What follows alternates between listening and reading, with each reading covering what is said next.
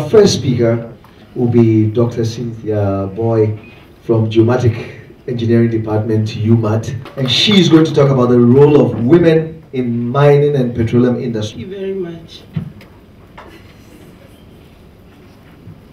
I am happy to be here, and I'm happy you are also here.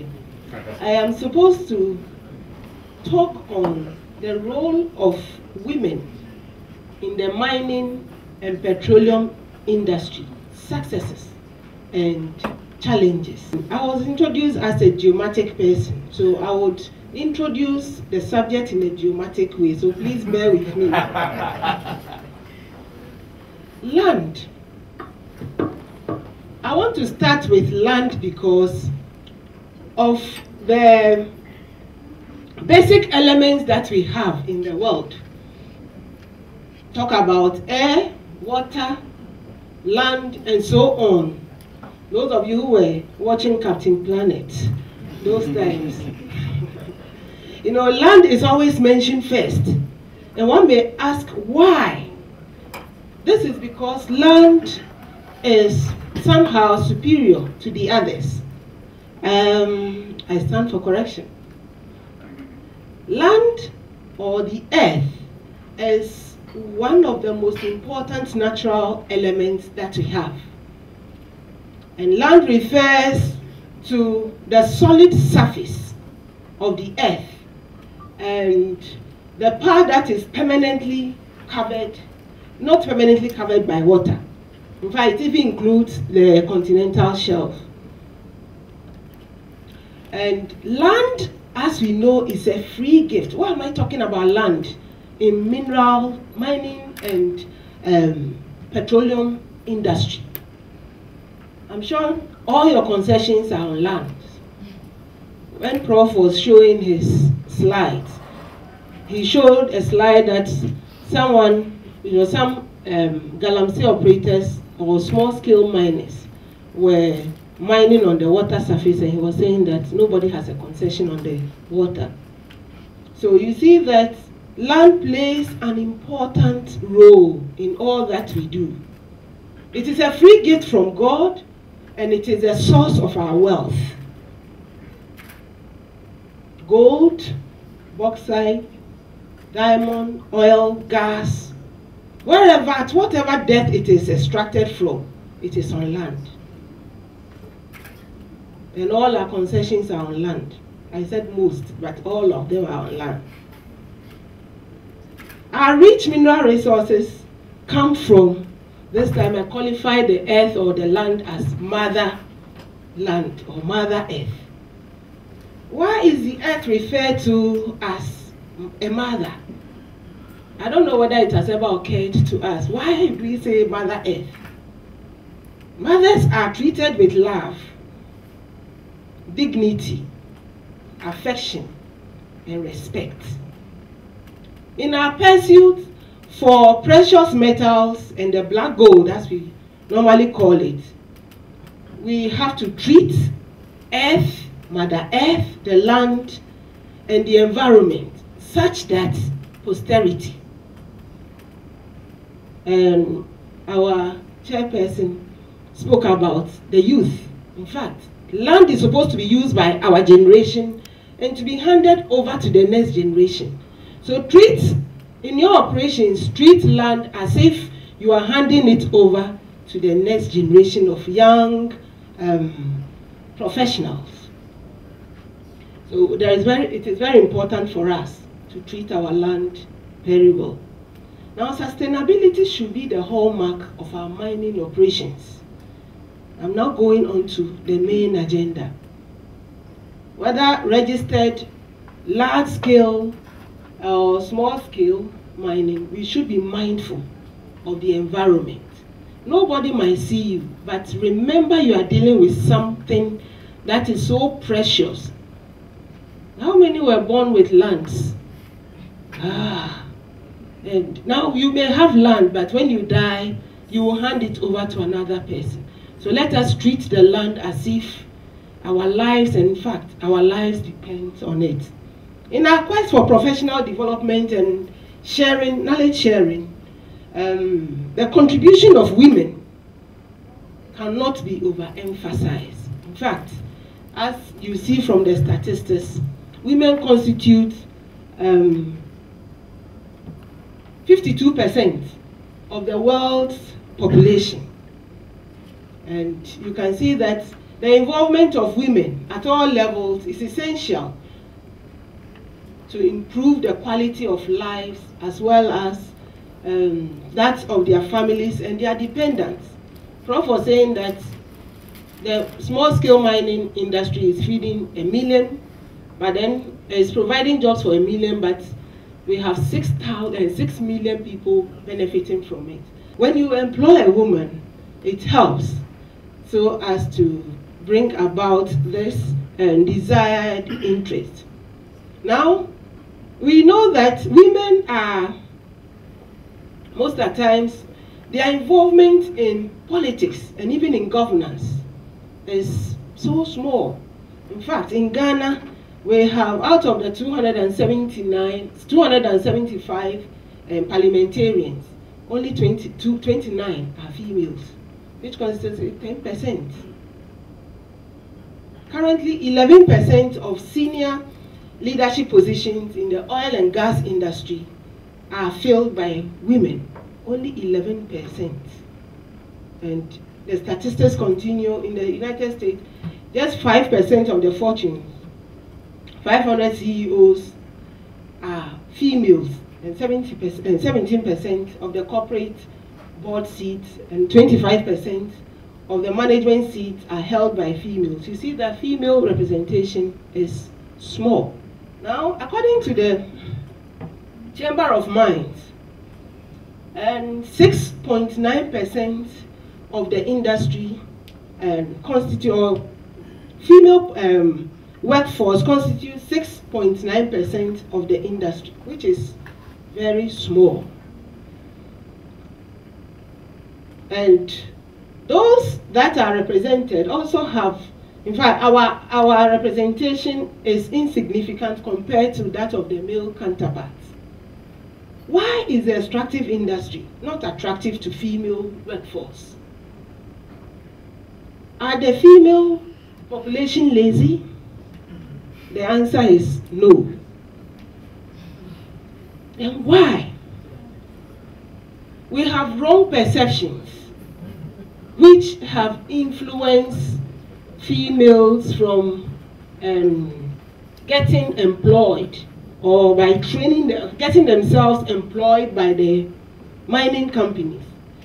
We have women perceived to be the cause of man's downfall from the biblical stories we heard. Some say that women are meant for the kitchen and they are supposed to be caregivers. And those kind of jobs don't pay at all. You can spend 24 hours and what you get is woefully inadequate. They are homemakers and not secular workers. Some even think females are bad luck in the mining industry. We read about Viola Macmillan, and she decided to actually venture into mining, even though she was not supposed to do that per the beliefs. And when she ventured into it, she was able to make a lot. So it means that we have a lot of potential hidden in women, but if you don't come out, or if the opportunity is not given to the woman to bring out what she has, what she can also contribute, it will forever be buried. Yes, talking about the tradition that in South Africa, underground is not for women. So when you are thinking about mining, as far as underground is concerned, forget about it. Current mining practices indicate the move towards mechanization, which presents an opportunity for women in the industry. I remember when we were in first year, we had one lady, we were 2 females who were reading geomatic engineering, and one lady was reading electrical engineering. The first question that was asked was that, can you carry an electric pole? if you want to be an electrical engineer, can you carry an electric? That is a perception. But when we got trained, we realized that you don't need to carry anything. So it is very important for us to make progress, irrespective of what people perceive. In addition, the current trends in mining, the exploration, product handling, and mineral beneficiation, you realize that some of these have been mechanized, and even some, like mineral beneficiation, it is done in a congenial environment where a female can convene. Even if you are pregnant, you can work.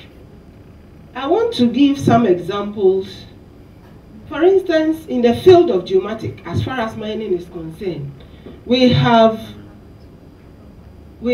modern equipment like the total stations, which we all know about, GNSS, Global Navigation Satellite System receivers or GPS receivers. We have the drone or manned aerial vehicles, which can be used for spatial data collection. Instead of going to the field to collect the data using the old techniques, which might take more time, you can use these and you have speed and accuracy at your advantage. So these can be used to even GPS, GNSS integration can be used for monitoring, even fleets, and also it can be incorporated in GIS, which is an area of interest. And the implementation of safety measures in the operation of mining industry creates a congenial environment for the female workforce.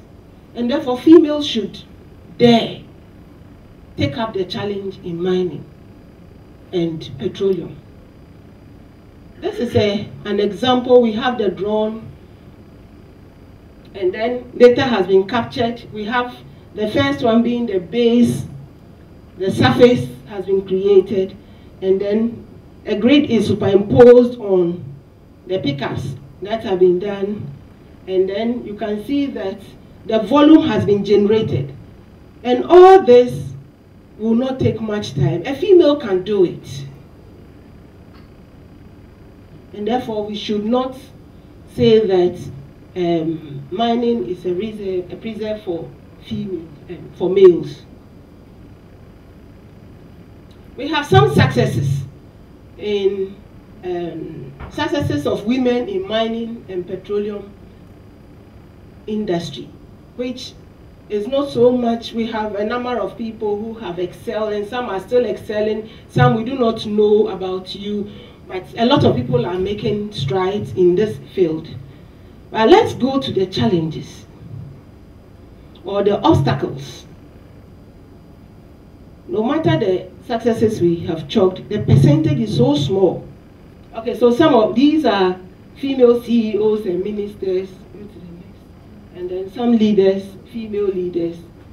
Now we look at the obstacles to women progression.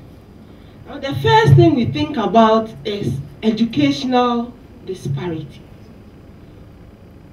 Most of our females are interested in taking the humanities. Females like reading a lot, and if you go to a girls' school, you only find a handful of females taking the core sciences, thinking that science is difficult. I don't like mathematics. But with a little effort, you can make it. Then we have cultural norms. We also have women consistently taking on the double burden of balanced work and domestic responsibilities. I must confess that it is a challenge which you must confront. Once you have decided to be a female who will work in a male-dominated environment, you have to confront. You'll be confronted with this, and you have to overcome it. Then, lack of professional role models for young women might be a factor that discourages some women from participating in technical fields. We have some females who are into managerial and human resource and all that, but they came through the line of reading the humanities. But we want to encourage mathematics. mathematics.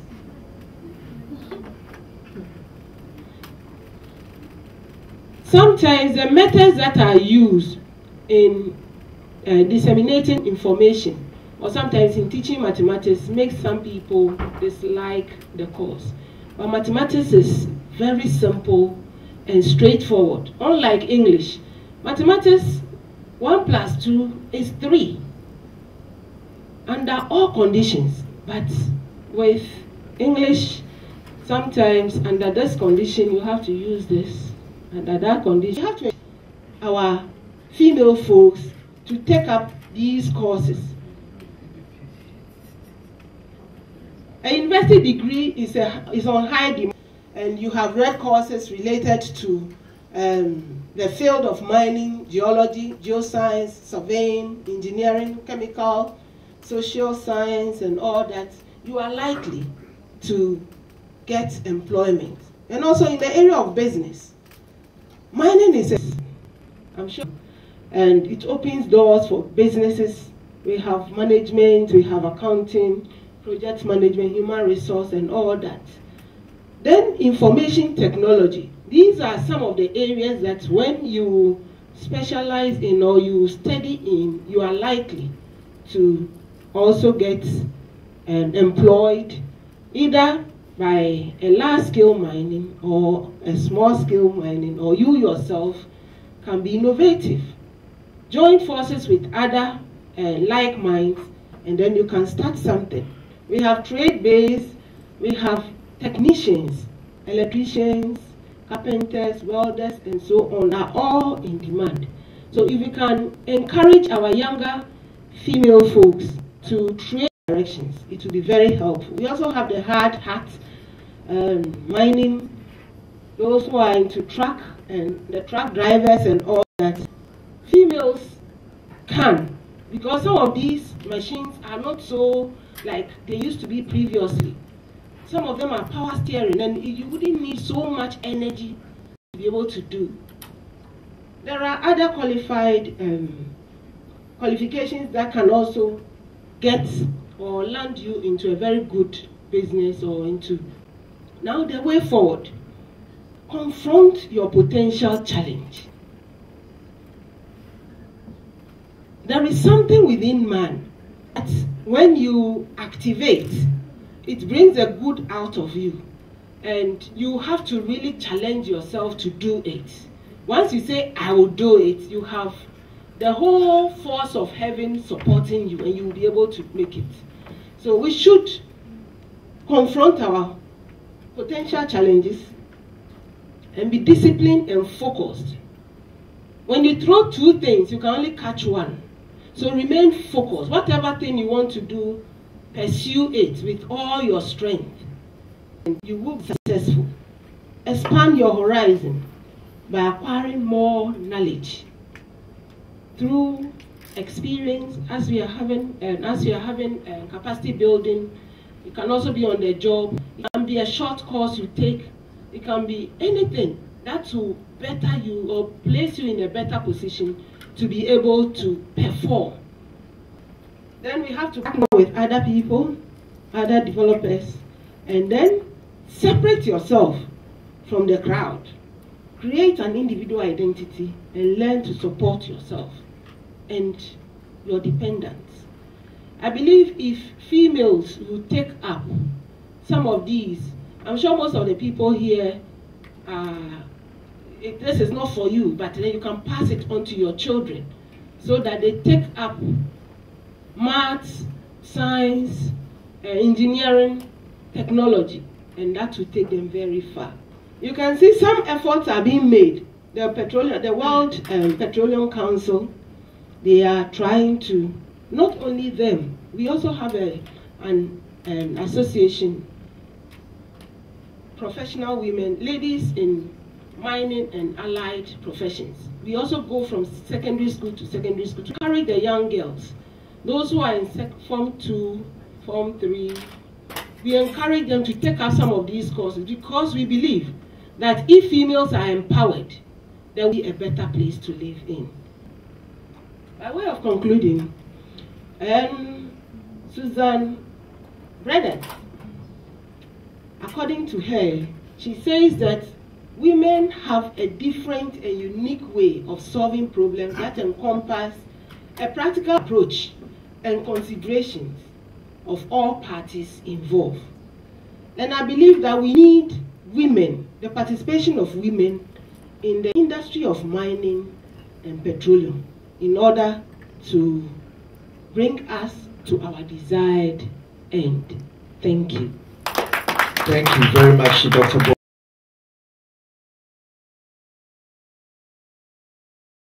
For instance, when I went to first year in UMaT, there is this saying that very pretty ladies, in quotes, can't do engineering.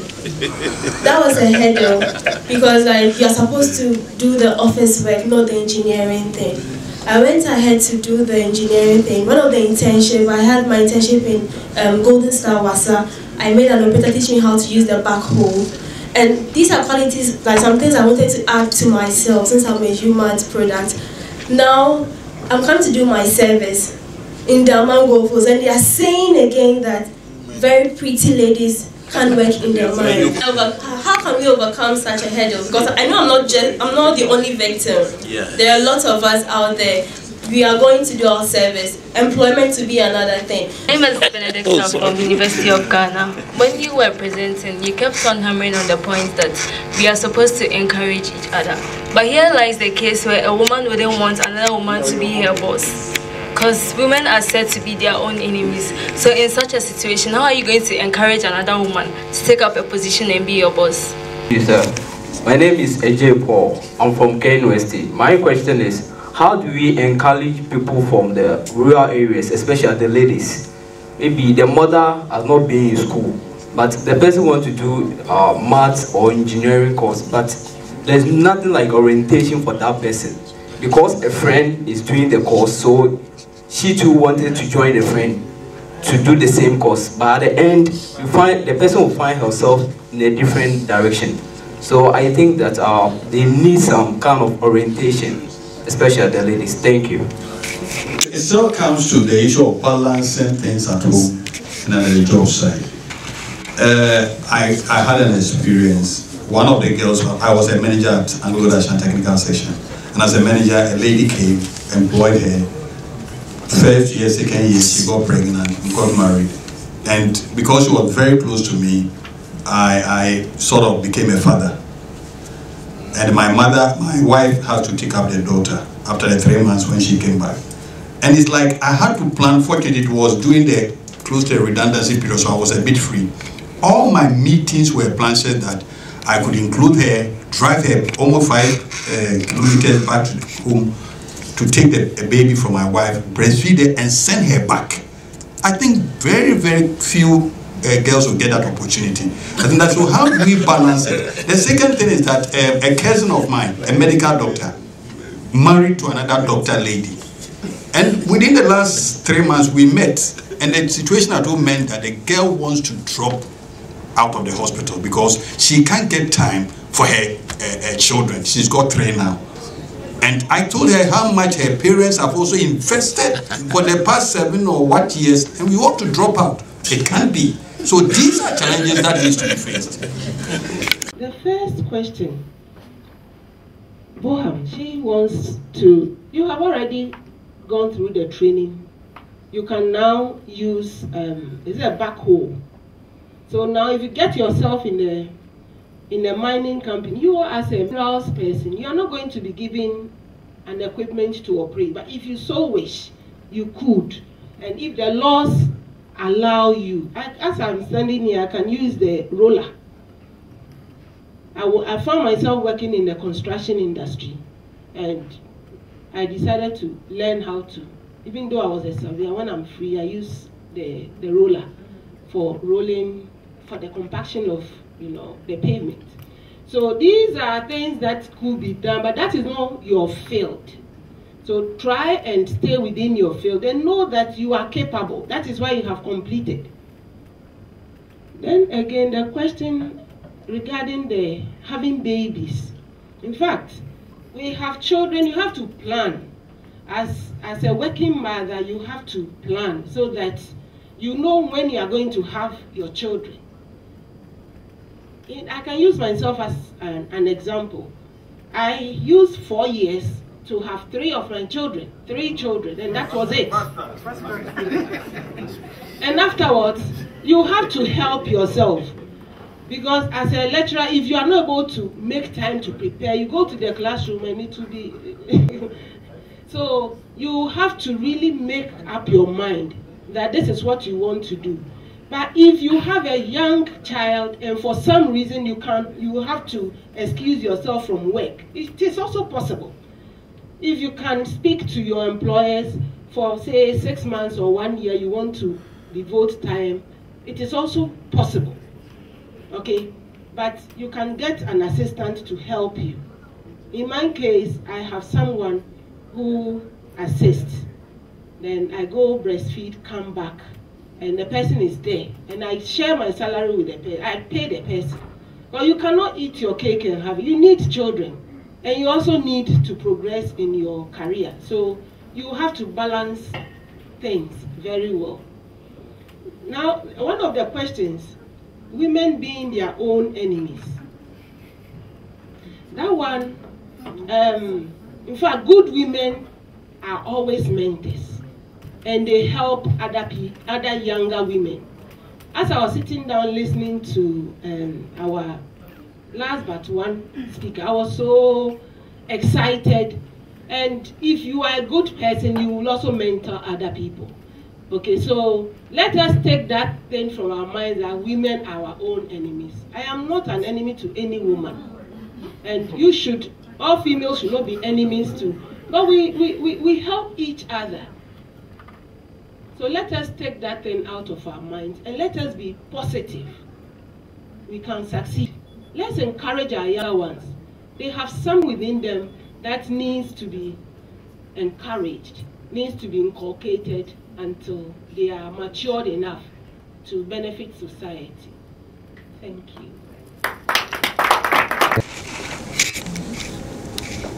Not to harass women, either orally or physically. Yeah. And we insist on that. If you do that, there's only one door in the company, you walk out. Sure.